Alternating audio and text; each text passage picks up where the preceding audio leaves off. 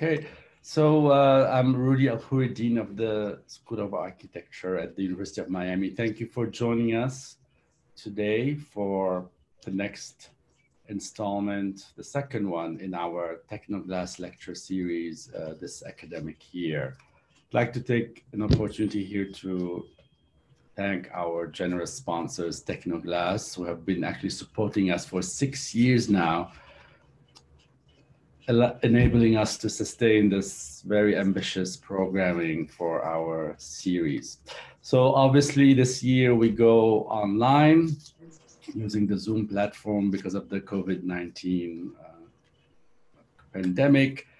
So we lose the live event that we all love so much. But on the other hand, we gain was the possibility of actually having a global reach, and we did our best actually to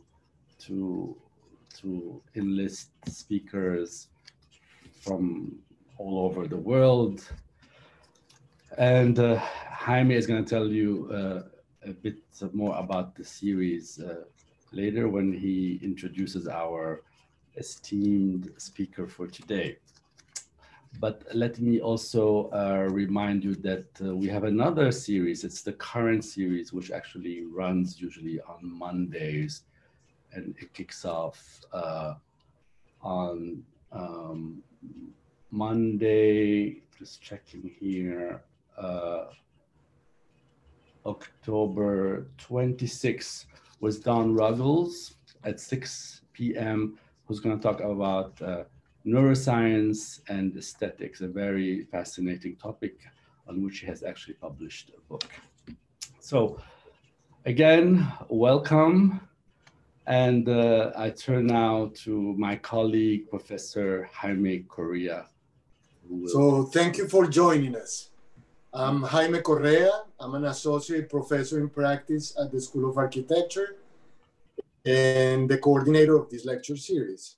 On behalf of the School of Architecture of the University of Miami and Tecnoglass, I would like to welcome you, as well as Mr. Kunle Adeyemi. But before we start, let me remind you to keep your microphones off at all times. This will facilitate the deliverance of the lecture without unnecessary interruptions. Again, please keep all your microphones off at all times.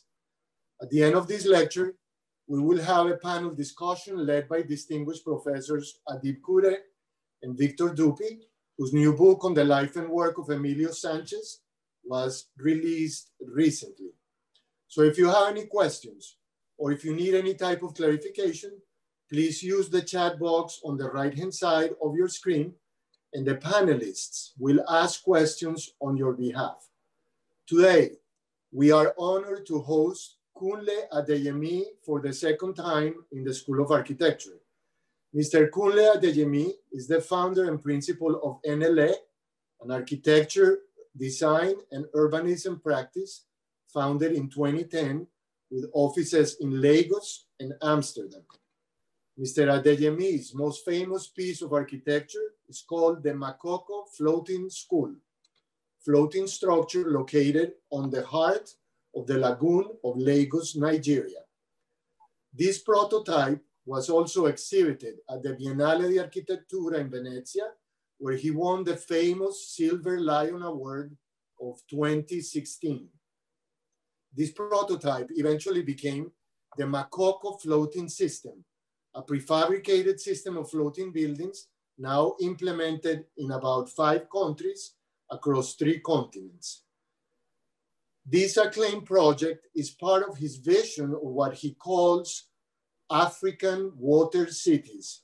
This is part of a research project which is exploring the intersections between rapid urbanization and climate change. Other NLA projects include the Shed in New York City, the Black Rhino Academy in Karatu, Tanzania, and the Serpentine Summer House at the Royal Kensington Gardens in London. Before founding NLA, Adeyemi worked with Rem Koolhaas at the Office for Metropolitan Architecture, OMA.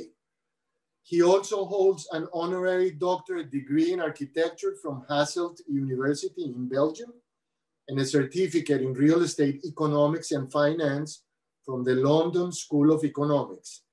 He is now an adjunct visiting professor at the University of Lagos.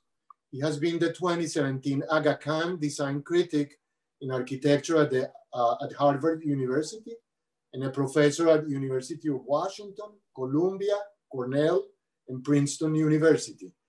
His academic interest resides in the development of cities of the Global South. He has developed this issue via a number of research papers and study opportunities, including a research project with Peter Eisenman and his published hypothesis called Urban Crawl in Log Journal, LOG. Adeyemi is also one of the most important African influencers. He's been a juror at the Royal Institute of British Architects International Prize, the AIA Awards, the Venice Biennale, and the Rolex Mentor and Protege Program. As you can see, Mr. Adeyemi bridges critical gaps in infrastructure and urban development and creates coherent networks and global exchanges that work for real people. He's committed to transform the lives of millions of people via design, architecture, urbanism, development, economics, and finance. The scope of his practice, as you see, is not just limited to architecture. He basically explores all those social and cultural possibilities that contribute to great urbanism. As he said in 2010, although qualitatively different from place to place, the responsibility of achieving basic needs with minimum means remains the same globally. By now, it should be clear that we indeed will be in the presence of an individual who is constantly inspired by the intelligence of those everyday solutions that can only be discovered via aggressive observation of everyday life in developing cities. On behalf of the School of Architecture and Tecnoglass, please let's welcome Kunle Adeyemi. Thank you so much, Jamie, for that incredible introduction. I am very flattered by your portrayal of my work, and I'm really grateful for being back here again.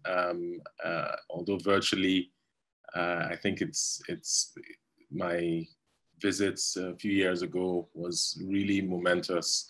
And I think what makes it interesting is that I would have the opportunity to share developments since that time, which really is the fundamental basis of this lecture, just to show you progress. And I will go a little bit back to describe things that I think some of the students who are here today may have missed in the last time I gave a lecture at the university. So some of it may be a little bit repetitive, but do see it as another step in a long-term development of a body of work that I believe is just a lifetime of work. And I would like to thank Tecnoglass again for supporting such an initiative to allow people like myself to be a part of this group. So I will share my screen. Let's see. I think I need to have, I need to have it. Okay, there you go. Share. Right, let me know when you see the screen.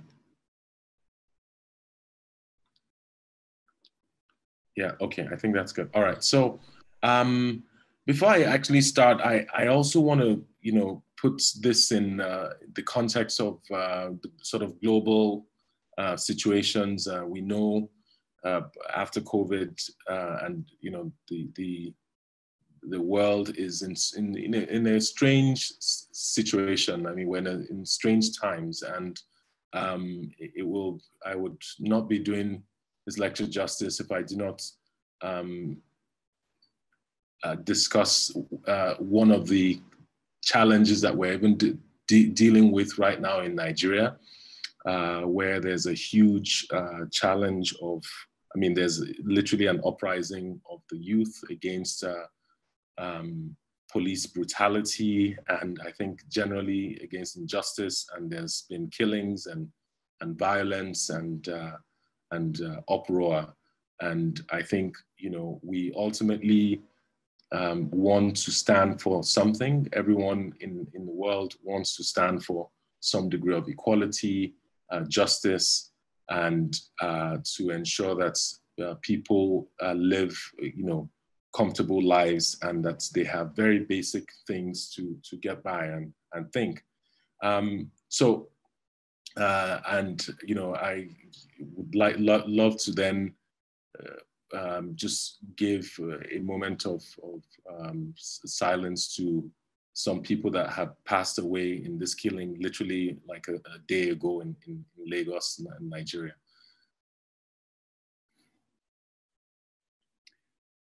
So thank you again for having me. My office, Kunle, means at home, because we believe the home is a fundamental building block of any society. And generally speaking, we stand for diversity and coexistence of humanity and the environment. And we do that by innovating cities and communities. That's our aim through architecture, design, and urbanism. And we do work in these different fields, architecture, urbanism, through research. And some of that is expressed in cultural projects that are also sort of art related. There's a whole general body of work that cuts across different scales and project sizes, from furniture all the way to large city planning. And as Jamie introduced, I've had the opportunity to work at the Office of Metropolitan Architecture with REM for several years, where I did a lot of large-scale projects. And that's about 10 years ago, my desire to work within areas that were more challenging, the global South, led me to move out on my own to start a practice that focuses on these issues. Now we work across the continent. We work in 4 continents right now, and it's not so much, but the learnings that we get from areas and regions of where there are challenges, and trying to develop ways and methodologies of working and thinking that would allow us to reapply those learnings into even areas of with advanced or industrialized built environments is something that is very, very key to our practice. One of the projects that we've worked on recently is the Black Rhino Academy, which is in the very, very remote area of Tanzania, in Karatu in Tanzania. It's literally on the way to Ngorongoro crater, the Serengeti. And it's in a village that has just one main tarred road that cuts through it. So if you're going in to see to the Serengeti region or the Ngorongoro crater, you probably pass through this small village where we've been able to build a school using local materials, very simple means, and giving it a certain character that is also derived from very simple instruction, like we just asked the builders to hang a heavy chain and to create these archways that would provide sort of covered ways. So all the arches can be completely different in size and shape, but they are all based on a catenary, just a very simple logical system. So which means that even the instructions for how to build and how to do the construction is just codified in a very simple, inherent, intuitive logic. We also did some work in New York, Prelude to the Shed a couple of years ago, which was a building for the Shed, new cultural institution, which it was literally to sort of launch the Shed's culture. And we designed this building. You can probably find it on our website, nleworks.com, on our Instagram page or anything. Some more images of this project where the walls of the building is made of chairs, and these walls can be moved around manually to reconfigure them from a complete public space into an enclosed space, a black box.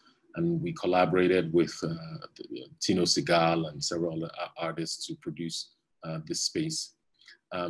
Also, sort of at the heart of our work is a project called Makoko Radio, which is a sort of an amphibious structure that straddles water and land. It's not a built structure yet, but it's one of the, let's say, transitional projects that begins to show our interest in building relationships between people and the built environment, and particularly water, where this structure is both a communal space, a jetty, a recording, a radio station, a market, and it's sort of a multidisciplinary, multifunctional space for the community. And so this goes to one of the most, which has a body of work that has become very important in our practice, which is water cities, looking at the relationships between cities and water.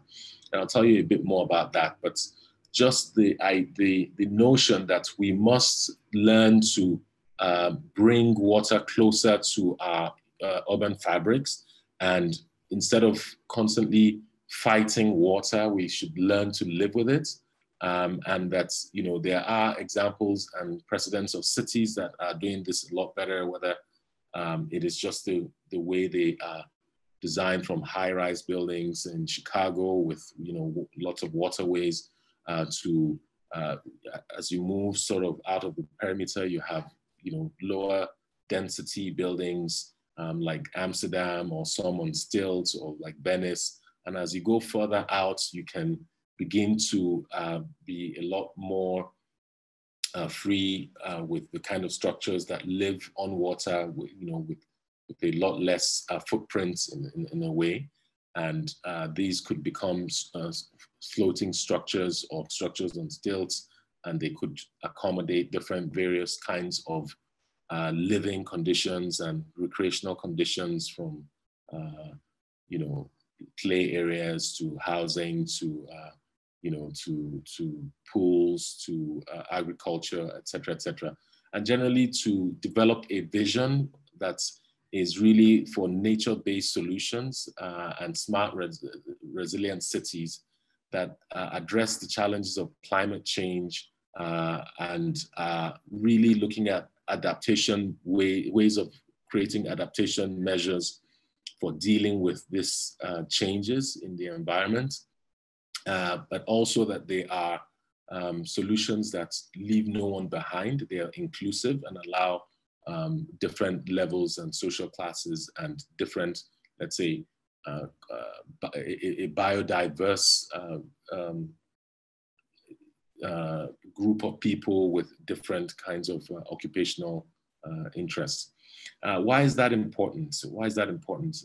It is because we realized through research in the last 9 years that, of course, we know that two of our most important challenges of our time is our urbanization. On one hand, just the growth of people and the pressure of living in environments, and the challenges that we're having for inequality and even issues of Lagos can be tied to the challenges of urbanization, where cities are growing large and growing huge. I mean, Lagos is the largest city in Africa, and Africa is the second most urbanizing continent in the world. So in a way, Lagos is the epicenter of African urbanization, and the current chaos, which is tagged under the name End SARS, End the Police Brutality, could also be linked to the challenges of just growth and urbanization, amongst many other things under that category. And within that is just the challenge of the environment, it's climate change. And we know that 80% of the world major cities and capitals are actually by waterfronts, with nearly 50% of human population right next now living in those cities and around water bodies all over the world. And most of that growth is seen in many Asian and African cities on those continents.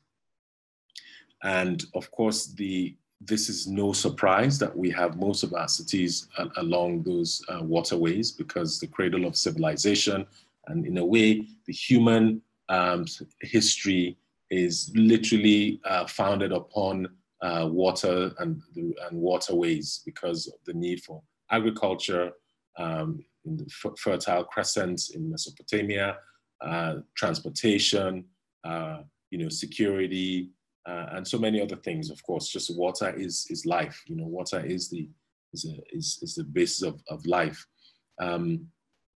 But we now see, of course, that the development and the challenges of building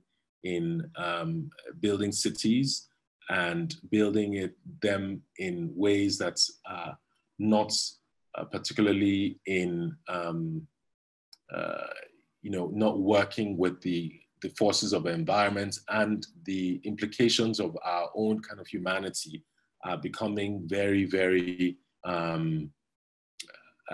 in conflict with the built, with nature, and perhaps also just the effects of our existence on the planet is becoming challenging in ways that are very threatening to the exact fabric that we create ourselves. So this is a view of Manhattan after Superstorm Sandy in 2012, where half of it is shut down after the storm, and most of it is flooded. The evidence of this kind of challenges are all over the world now, with hurricanes, typhoons, cyclones, floods, monsoons, heavy monsoons, rainfalls, and this is just a prevalent thing. And of course, being in Miami, this is no news to you. I'm probably I'll be preaching to the gospel if I'll be telling you about flooding and the challenges of climate change in cities like that. And this is an image that is portraying, a city that is in a way flooded, where some of the towers you can see still sticking out, and some of the houses are submerged. Now, this is not it seems slightly dystopic view of its cities. At the same time, I immediately look at this and I think to myself, we need to think about our cities and take on this sort of conditions, and how do we live? How could we live in conditions like this? Now, this image in some ways is not very different from the one I started out with, where the fabric of the city is largely covered by water. Now, if we were to think about a city like this, how would we be dealing with this situation? We know that is not, that is something that is happening already, because obviously the culture of cultivating land in sort of human history has just grown so much that land has become overrated. We constantly, part of our ways of expanding our territory as a human civilization is to do land reclamation and, basically change the morphology of and topography and just the built environment. And that has implications that we have not been able to sort of evaluate properly. But we know that it leads to impacts of with you know, ecological degradation, environmental issues, but also just the capital investments that is required to build these kinds of places, whether it's in Dubai, or, you know, they are so high that they become unattainable and inaccessible for the average person. So what is interesting is that we then also have seen that there is what you could call a rising water population, a group of people, you know, a civilization that are still living or have learned to settle on land, on water bodies that's, you know, they're taking advantage of, let's say, the water body for agriculture, for transportation, the very basic needs that we've always had as a human species and a human civilization. In a way, we now understand that, you know, land being overrated, water for us is, let's say, the new asset. And why do we keep fighting water when we can actually learn to live with it? And we've seen evidence of people who are doing this. So these settlements are all over, they're different in different parts of the world. Mainly, like I mentioned, we've seen them also in these two continents that are expanding quickly and also being affected by climate change. That is Asia and Africa. So there are lots of these settlements scattered all around. We know there are some also in the Americas. We know they're in South America, North America. We know there's some in Europe. There are settlements from Seattle to San Francisco. There are lots of communities that are learning to live with water. But we see a lot of that happening in Asia and Africa, where even in Asia, they are already building much more organized developments with thousands of houses in the Philippines, Brunei, Venezuela, Thailand, etc. And that although Africa is said to be the least responsible for climate change, just in terms of its contribution to greenhouse gas emissions and all of that, but it is said to be the one of the most affected by it, with areas of it within high and extreme high risk zones. So you then kind of get a situation like this where with very minimal infrastructure, the people are really affected by it, with people sort of trying to get out of the situation and others trying to deal with it. And roads and basic places are always flooded. But we've also seen people adapting to this condition, and they're really taking the opportunity to innovate, and their resilience is showing, is really like they know they're dealing with this environment, and not through high technology, but with very basic things. So these guys may have found this scrap boat, and they're just using logs of wood or metal poles to just navigate, and they almost look like they're having a great time already. So this image is really for us sort of the core of our practice, where we believe that within challenging environments there are opportunities, and there's ways of there's a lot of collective intelligence and innovation that we can learn from. And in 2011, we began the African Water Cities Project, where we identified 20 African cities that are both affected by climate change and rapid urbanization and growth. And we started looking at the intersections of these two conditions in the African on the African continent. And we began researching every year with one institution, where I took students from, from the various institutions to these cities, and they would research the city, find challenges around these two issues, and develop their own sort of responses to it. So we've looked at projects in Abidjan, Lagos, Dar es Salaam, Rwanda, and Durban with various institutions, and also Cape Verde. And like I mentioned, in Africa, there are lots of these settlements all sort of scattered. In a way, they are sort of they're reminiscent of, you know, what I would describe as the DNA of cities. Like this is really, in a way, the sort of very, very, the heart and the birth of how cities are formed, whether it is the need for agriculture or just the lack of the capacity to cultivate land as, as real estate, or the access to farming or agriculture or fishing. You know, there's something about just settling by water in a very, very basic way that we think are insightful for learning how to imagine ourselves as a different, as a civilization that's perhaps in the near future, we feel the future of human civilization may become more aquatic, and that these are all already insights to how we should rethink our existence there. So while all of this is happening indeed, we still think that many African and Asian cities are still quite underprepared, with a lot of challenges in housing, infrastructure, quality, public facilities, and sanitation.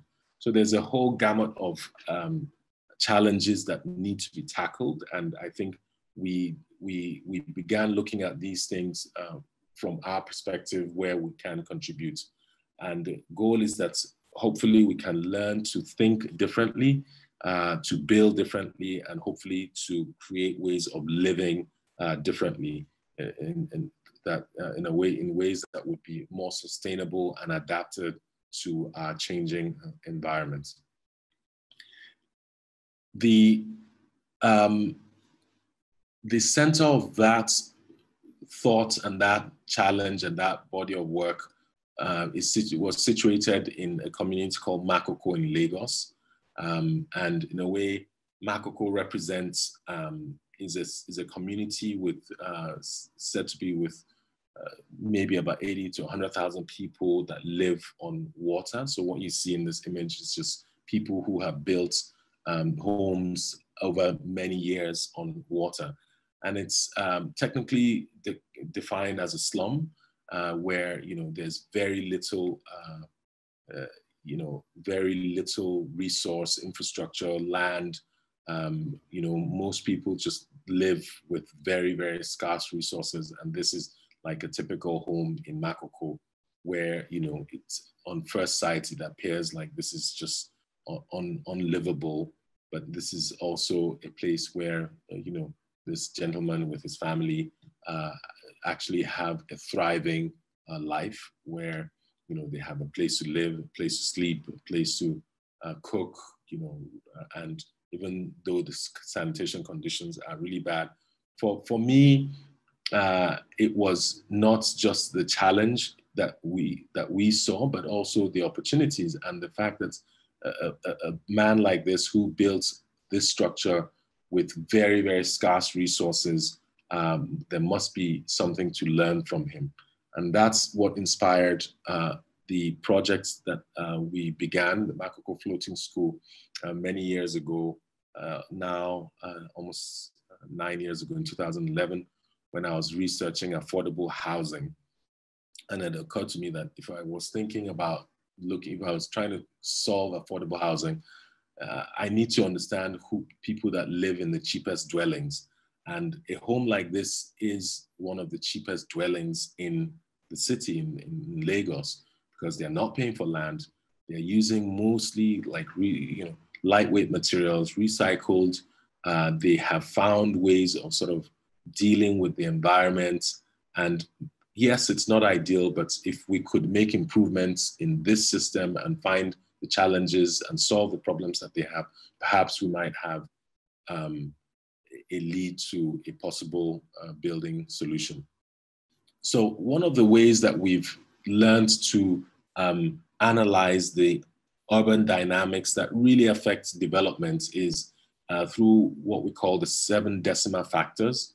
And the 7 decimal factors are really not about design. We don't approach a project with our overarching interests to simply design, but we look at it by breaking it down into these 7 registers where we try to understand the dynamics that really influence that project and the need to intervene and the complex conditions around it. And those factors are demographics, the economics of the environment, social politics, infrastructure, morphology, the environment itself, and the resources. Now, of course, this really really is a breakdown of the 2 issues that we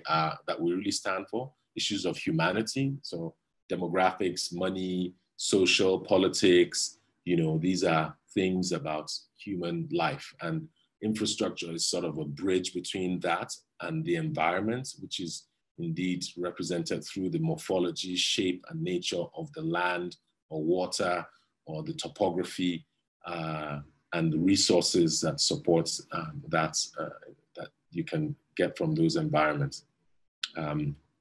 So this then takes us straight into the pilot project, which we started out with when we began that research, Makoko Floating School, that has now become Makoko Floating System. And Makoko Floating System is really a simple way to build on water. And we learned that because we saw the community of Makoko building simply on water. Now, their solution is not all safe or flood-proof or etc. And it's not up to standard, in terms of just building systems and code for safety and how to, live in an environment. So there's room for improvement. And of course, they have scarce resources, is why they build so cheaply. But the difference between what they build and what is standard in most parts of the world is a huge gap, and there are so many opportunities to improve it along the way and create something that still works for them, but also for the general public. And one of the main challenges of Makoko is, of course, that they build on stilts, as you'd see in the houses in the background here. And that means that with the rising tidal conditions in even Makoko, a community like Makoko is still prone to flooding. So we decided to create a simple flotation device that allows a platform, whatever kind of platform that they would be on, to adapt to the tidal change. And this was a very simple strapped with plastic barrels, which we found locally, and also inspired. Actually, while I was looking for a flotation device, I saw these kids on this, just abandoned. It's used for sort of pipes, for oil pipes, or in water, and they just use it for a boat. So we got plastic barrels from the community and made this first flotation device. And working with the community, learning from them, kind of understanding how they build, the type of materials they use, why they last. We created this structure, the Makoko Floating School, which is this 10 meter by 10 meter platform that sits on 256 barrels, and it's on 3 floors, but it's a triangle.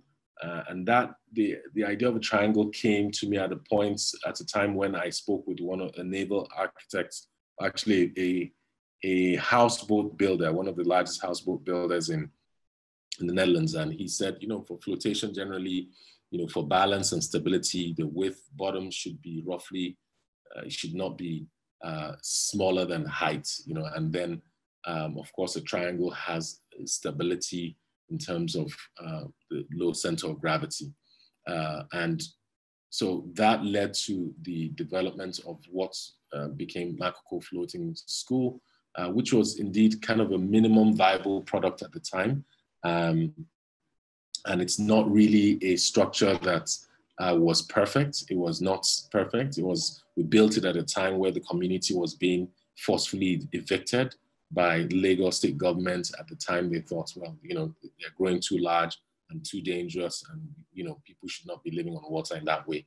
And we intervened with this structure to say, well, why don't you think about it differently? Why don't you look at the opportunities for making them live in a way that is more in line with their lifestyle, as opposed to forcing them to move to land. So it wasn't a structure that was perfect, but it was something that in a way started making everything around it a little more perfect, and organizing the community and making it an important center point in there. So I know a lot of people remember very strongly Makoko Floating School as a building, as a school, but it was really a prototype that we developed as a building system, and we've always said that from the get-go, and that it was something that was designed as a catalyst to stimulate thinking in the environment. It was very much about innovation, about adaptation to climate change, and it was also very much about education. So Makoko Floating School, in a way, it's not just about a school in a physical sense, but really the building and the structure itself is about education. It's a school to educate us, to educate community, to educate the world about the impact of climate change, the impact of the opportunities for adaptation, and to sort of start a movement of how to respond to this in areas where we need to also think about inclusivity and just local resources where there's scarcity. The main structure is composed of 3 elements: wood, steel connections, and flotation device. And the flotation device, you've seen in, can be just plastic barrels, or can range into different things like EPS boxes, or even concrete. But one thing we've always wanted to do was to keep the system so simple that it can be fabricated locally, and hopefully at a scale that is human, that you don't need a lot of heavy equipment. This is just a video of the first experience working with the community, the guy teaching me, telling me about the wood, and building the first platform, and kids jumping on it and already having a great time. Us launching several platforms and putting them together. This is how this it was all being cut, and having a great time while they're also building, and the community just being part of it, constantly educating us and telling us how to make improvements, changes. And even before it was completed, it was already sort of a public space that was highly utilized, and it was always a space for experimentation, thinking, different systems, looking at solutions. So it was a place that was really, this center in the community, as you'd see the rest of the community, that gave them some security and identity, and put them even much more on the map in a way that made the demolition of the community even more complex at the time. And I would say really helped in supporting their being there. And like I said, it was not just about a school. I know, the sentiments of a school and, the number of students that it would accommodate is very important.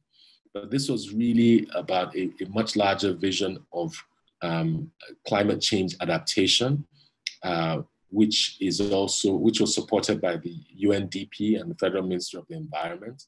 And we've always thought about this as a prototype that can be adapted for different uses, not just the school, but really to educate us and educate the continent on how to develop homegrown solutions for climate change. So you have pictures, we have pictures of its use in different forms, impact it had, you know, education, employment, local economy, you know, and how its recognition for its contribution to the discourse of climate change and floating architecture, and the catalyst that enabled many people, and I would imagine some of the other students or some of you students to also think about your own solution, because this is just one of many ways of building something. In 2016, it was, after 3 years of use, it was not properly managed, of course, because this was also a bit of a learning, quite a lot of learning point for not only us, but the community itself. And this was the first structure that they, you know, the main public space, and there was a lot of sort of mismanagement and deterioration, and which led to its collapse. But it was not really out of a, it wasn't as it's been reported in some media that it's really about the storm, etc. It's not really about that. It was just that, you know, it had served its purpose, and in a way we were ready to. We knew that it was damaged and it wasn't repaired properly. We had conversations with community, and because it's innovation, it's okay for some failures, and we learn from failures.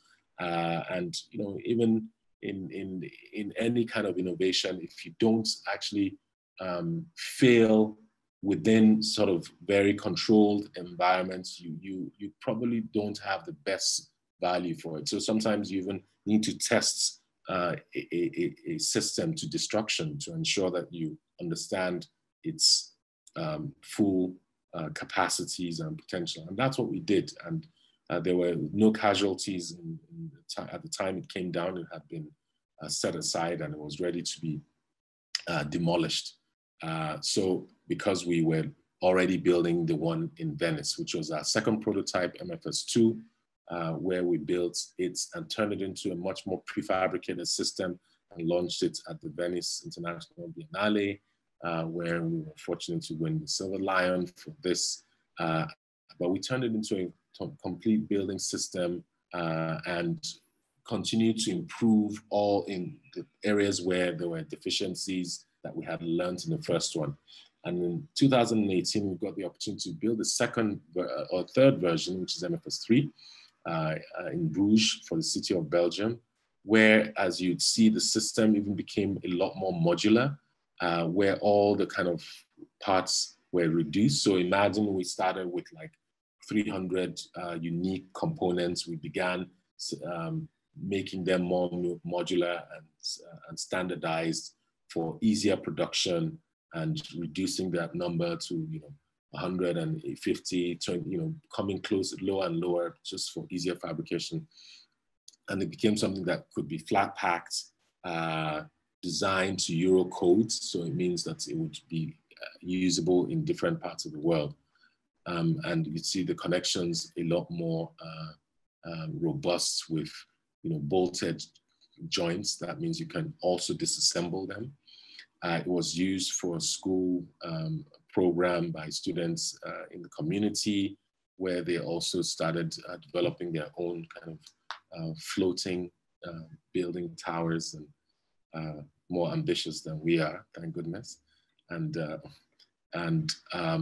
in the same year, we also got the opportunity to build MFS 3x3, the fourth prototype in China.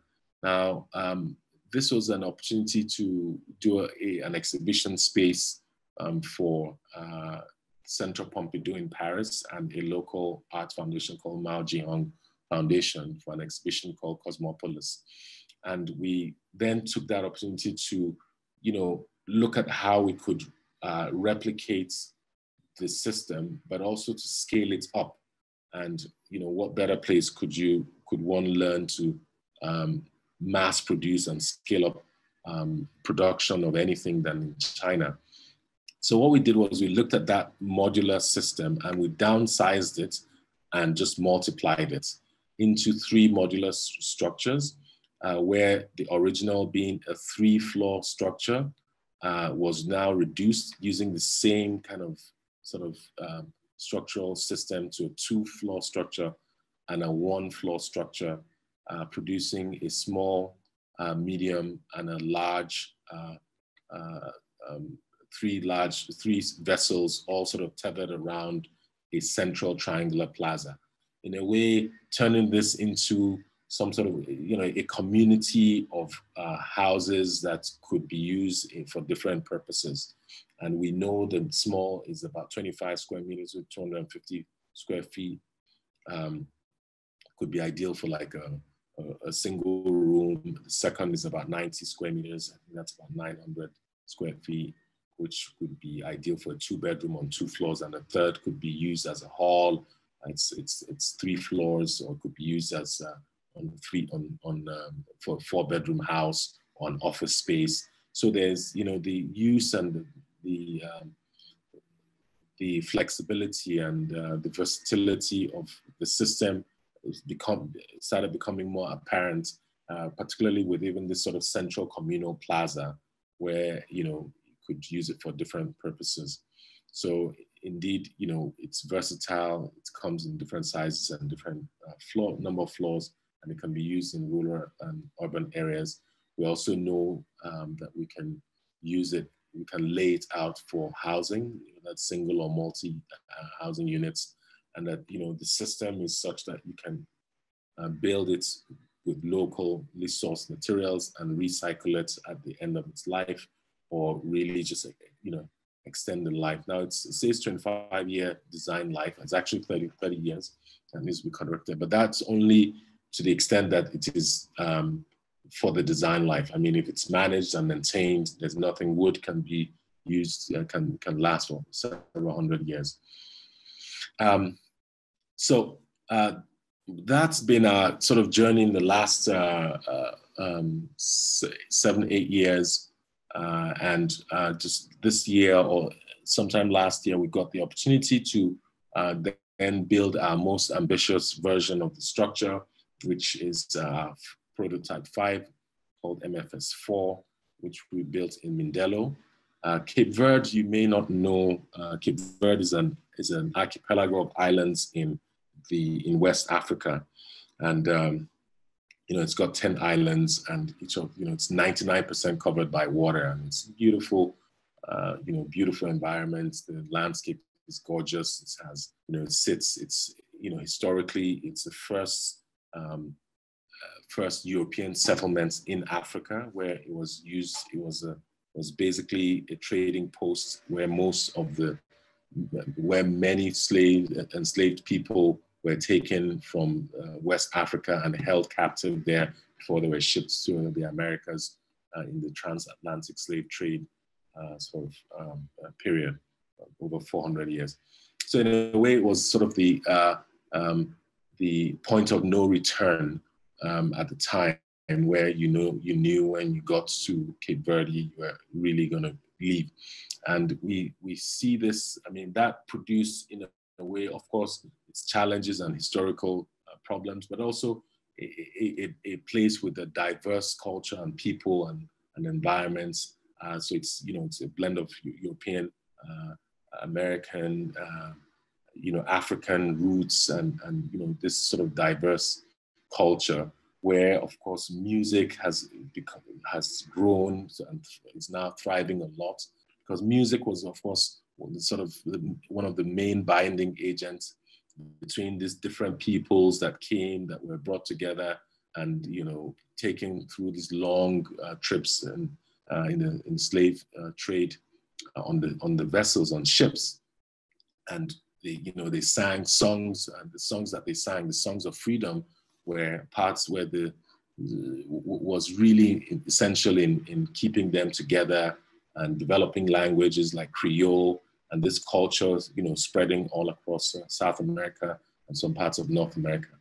And the concepts for the project that we're doing in Cape Verde using MFS as a system is to look at the history of Cape Verde, the culture, and the fact that it's a city on water, and creates a floating music hub that somewhat brings people together to act as a vessel of return for people in the African diaspora and the African continent, like a melting point where they celebrate music, use music, culture, dance, art, film, fashion, the sort of creative industries to, again, rewrite their own narrative, a space that where it's, brings people, they can celebrate the history, the unique history that they share. And the large space, the large vessel is used as a music hall. The medium is used as a recording studio, and the small is used as a bar. And in a way to create this point of return for talents in Africa and the African diaspora to celebrate new culture and write their own narratives.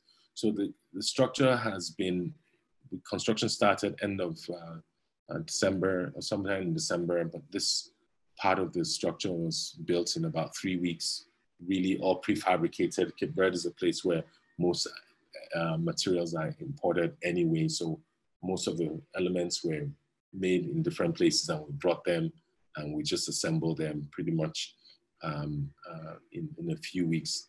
And the construction is going on despite the break in the process due to the COVID lockdown, and sits in this incredible landscape in the bay, which is in the Atlantic Ocean. Again, this is a little bit more ambitious for us because this is the first time we're building in the Atlantic, in marine environments, which also has its own challenges, and we're learning and improving. So this is, again, work in progress, but it's one that allows us to build a very sort of a semi-permanent structure, which will be there for at least 15 years. Would also remain a learning point sort of going forward. I will end with a 1-minute video that sort of captures our learning and our experience and our journey in the last 8 years of MFS. And I would, with that, want to thank you.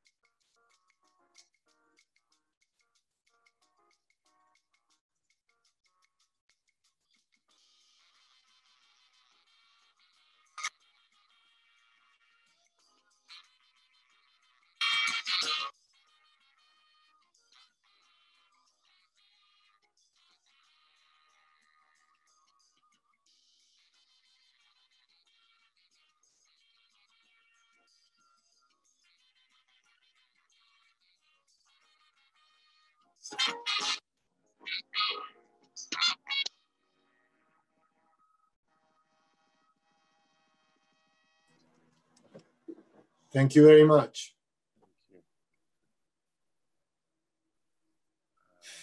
So Adib, you're on. Kunle, great seeing you again. Hey, how are you? Thank you very much for a great presentation, a great lecture, very beautiful work.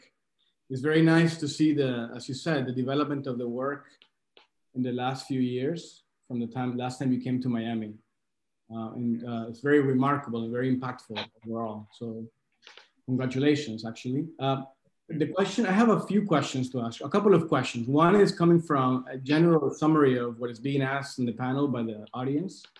And one is a personal interest of mine that you've engaged, of course, directly, in that it has to do very much with something that interests us here at the School of Architecture at UM, and personally myself, from a pedagogical point of view, as well as from a point of view of practice, And it has to do with the role of vernacular architecture and the influence of the vernacular in your work. Here in Miami at the School of Architecture, we've had a long-standing awareness of the virtues of the vernacular architecture, in its kind of embedded intelligence, the logic of it, the kind of, it's very powerful relationship that it has with particular place and locality.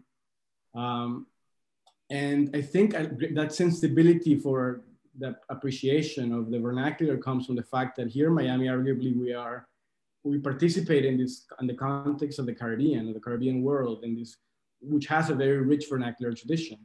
Myself, I was born in Barranquilla and grew up in Barranquilla, and that world is also part of the Caribbean. And so that has a great deal to do with, I guess, our sensibility. So, and I think it's shared by many here in Miami that teach in Miami and practice in Miami. So my question to you would be, could you, or I'm interested in knowing a little bit more about maybe your own experiences, your growing up in Africa, and your own childhood memories and experiences in Africa, and whether those had an impact in the way in which you engage this particular subject, and how maybe if it has at all, helped you, let's say, think about how to not only design these individual buildings, but maybe how you ultimately think about the shaping of entire environments, not only locally within, let's say, Africa, but even abroad as they move from one place to another. Yeah, thanks, Adibak. I think it does. You know, I was raised in the northern part of Nigeria. You know, it's a sort of a suburb where my dad was also an architect, and his father was a farmer. And I grew up in a house that was both a home but also sort of a farm. We had animals and plants, and we grew our own food, and you know, and my father would always experiment with the building, and always sort of add to it, and you know, it was always a sort of organic thing that kept growing, and we would always be, you know, the landscape itself was always inspiring, and I think that, in a way, developing an eye for your immediate environment and what people are doing, and just nature became an important part of my way of thinking and being inspired. And so whether it is architecture in terms of its vernacular or just nature, I think it always has an influence on my work. And I think that's where ultimately my interest is in creating, you know, spaces and infrastructure and environments that really bridge that relationship between humanity and our built environment. So I think our vernacular architecture really just means the everyday, or vernacular really just means, for me, everyday people, a language, you know, that's the average person has access to.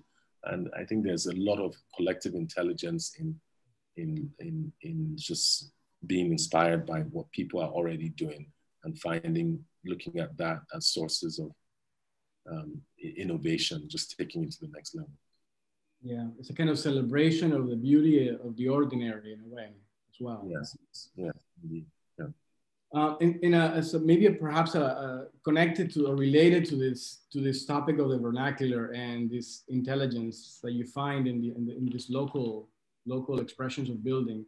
A great deal of the comments that have been posted on our comment board here, on the chat board, have somehow, I think, relate to this topic. And one of the comments one of the interests, I think, from the audience is in knowing a bit more about the systems that you're developing, particularly for the school, and how, if you could expand a bit more on how they are structurally, let's say,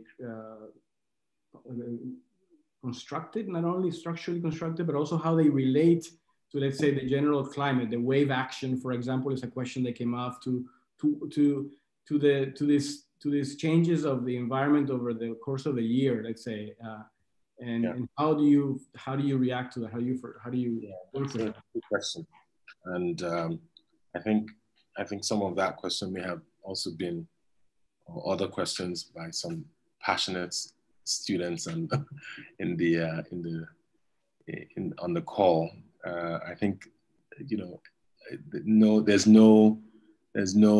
we've been working on this for several years, and we always there's always room for learning, and there's always room for improvement. We're not saying that what we've done is anywhere near perfect, and any form of let's say criticism we're always happy for it to be tabled and not necessarily expressed in any form of aggression. So having said that, I think the engineering starts from a very, very basic principle of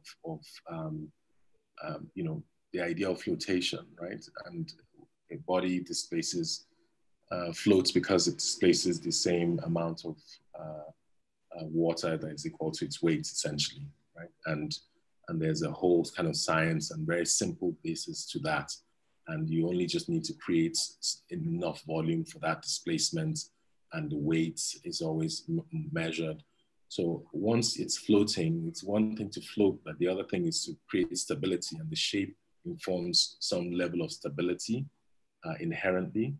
And then the system itself as an A-frame provides rigidity for structure, right? And we know an A-frame is very simple, but also provides an inherent way of building it without the need for going vertical and having a lot of need for scaffolding and things like that, because you can literally, so there's a lot of intelligence built into that.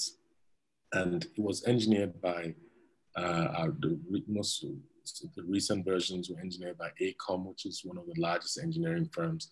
We worked with Dijkstra, which is one of the most renowned naval architects. They build super yachts and things. So, you know, we're not just, even though we started this on a somewhat of a, intuition, and then, we have a lot of engineering and science behind it, and technology behind it.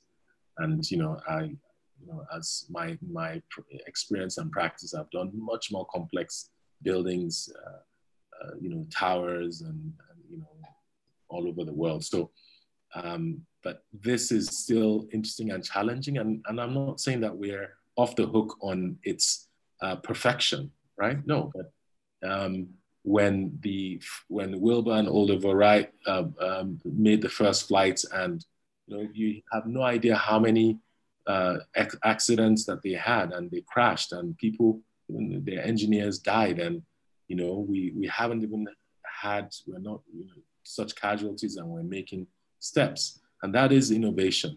It's that you understand improvements, you know the risks, you measure it, and you manage it, and you find situations to make it make improvements. And that's what we're doing. The structure is engineered now to 58 knots, which is quite a high wind speed. We're building it in Mindelo, which is one of the windiest cities in the world. And that's, 63 is hurricane, is already hurricane wind speeds. And we can continue to improve the engineering depending on where we want to. Wave action is just, it's just another form of sort of movement on disturbing the stability. And once you have that, you deal with the stability, you deal with the anchoring, you deal with the loads that are being transferred, and you understand those conditions. And so again, these are very technical questions, but they are also questions that we are constantly tackling, and we're learning to deal with them and improve on them. And it's also very easy for people to raise objections and have concerns. But I think you just start your own, just do it. Just get an idea and go out there and yeah, do it. It's easy to do a nice rendering and make have conceptual ideas but it's not enough in today's world. That's not enough. You can't sit there and have ideas. You need to learn to bring your ideas to reality and take risks and fail and learn to fail again and improve on them. Absolutely. Excellent. Thank you very much, Kunle. I think my colleague Victor has a few questions for you as well. Kunle, thank you for your thoughtful and inspiring talk and work, I should note. I'm delighted to be part of this panel and get to share some ideas with you. You mentioned the issue of sanitation.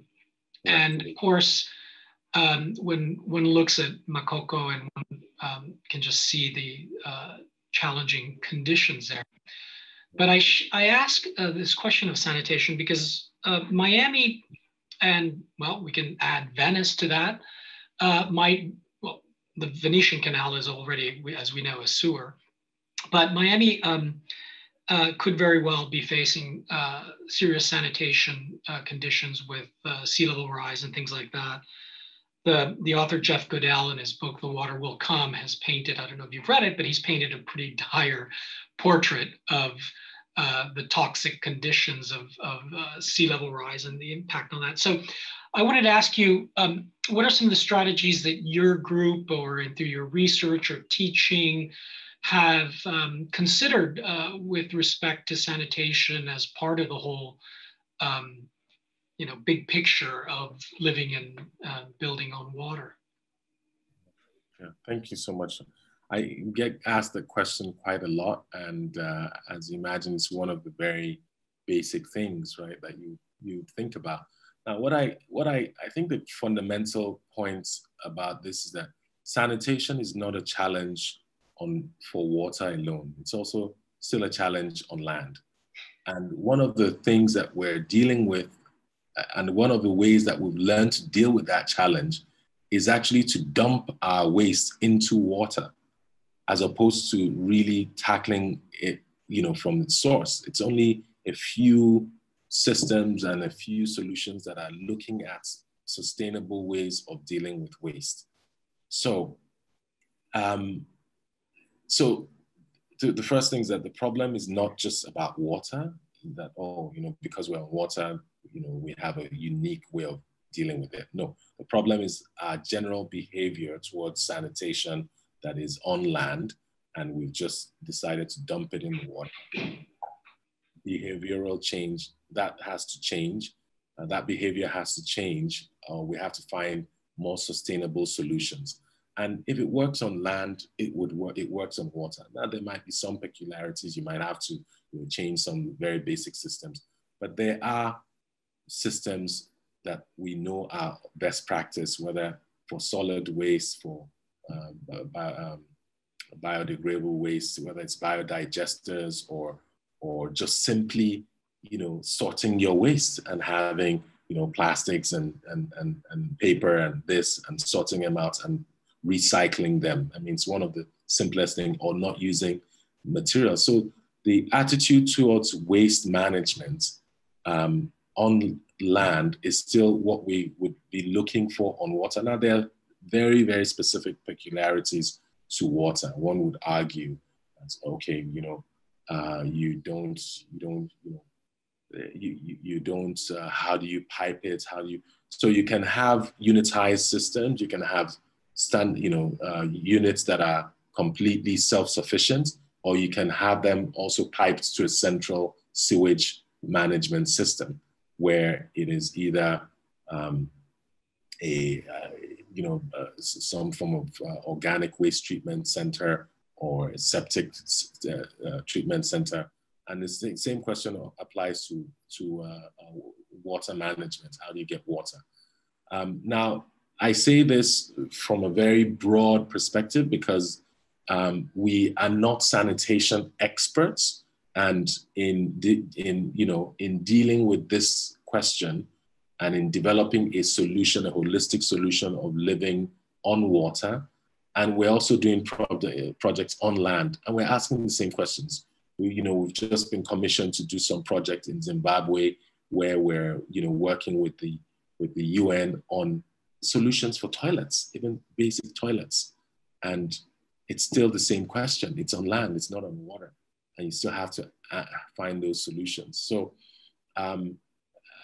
I think the answer is that we continue to look for and work and collaborate with experts that have the knowledge, have done their homework, and have done the research and have best practice solutions for dealing with these issues and integrate these solutions into our system. But moving on to water actually allows us this unique opportunity to rethink our the way we look at water.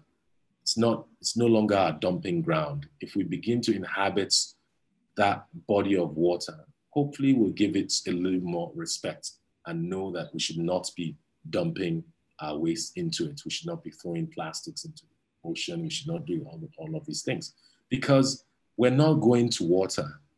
Water is coming to us, and we have to learn to live with it and deal with it. So it's not even a question, it's not an option, it's just a problem that we all have to tackle together. Wonderful. It's so much more optimistic than Jeff Goodell's proclamation at the end of his book. Do I have time for another question, or are we? Yeah.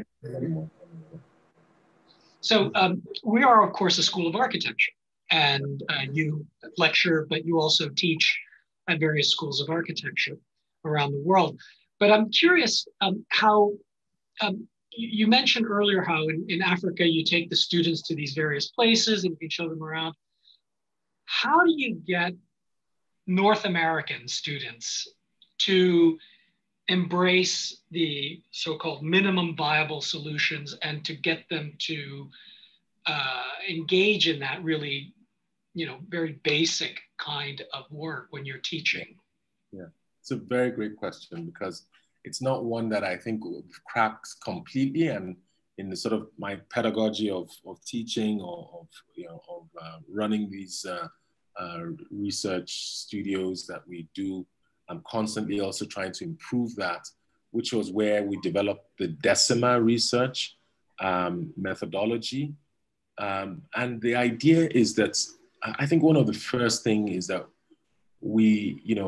so the students that I teach are students from North America that we take to the African continent. And these are students from, great institutions, like yourselves and Harvard, Cornell, Columbia, Princeton, name it, top great students with access to, their lives, many of them have never been to the continent. And one of the things I teach is that, look, we're going there, we're not making assumptions. We don't know anything. We should assume that, at best we've done some desktop research and we might have actually been bombarded with just fake news on the internet, but you've just done all of that work. And you should not make assumptions or have preconceptions until you meet people in those communities or in those cities and you meet the environment. So our visits is for us, is about humility. You need to understand that you don't know everything and that you need to learn and